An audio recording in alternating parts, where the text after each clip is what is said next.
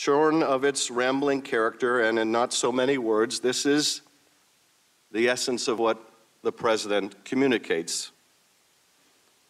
We've been very good to your country, very good. No other country has done as much as we have. But you know what? I don't see much reciprocity here. I hear what you want. I have a favor I want from you, though.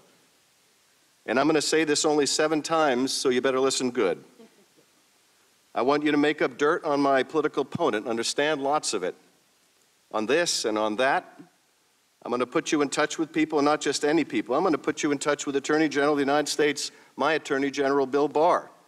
He's got the whole weight of the American law enforcement behind him. And I'm going to put you in touch with Rudy. You're going to love him, trust me. You know what I'm asking, and so I'm only going to say this a few more times, in a few more ways. And by the way, don't call me again. I'll call you when you've done what I asked.